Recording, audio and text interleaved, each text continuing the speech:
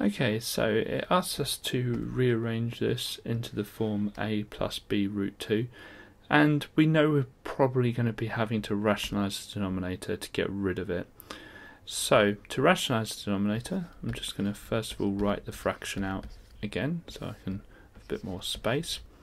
Whenever it's just a surd at the bottom, all you need to do is times top and bottom by that surd.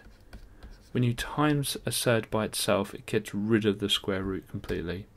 Now the important thing to realise is that there are two expressions at the top, two terms at the top, so we need to put them into brackets. So when we times them by root 2, it would be root 2 brackets root 8 plus 50. And at the bottom, root 2 times root 2 is root 4, which just gets rid of the root, it's 2. Okay, let's expand the top. So root 2 times root 8 is root 16, plus 50 root 2 over 2. Root 16 is just 4. And actually you can see here that you can divide top and bottom by 2.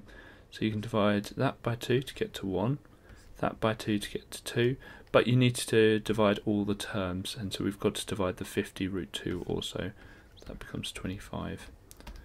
So that gives us 2 plus 25 root 2.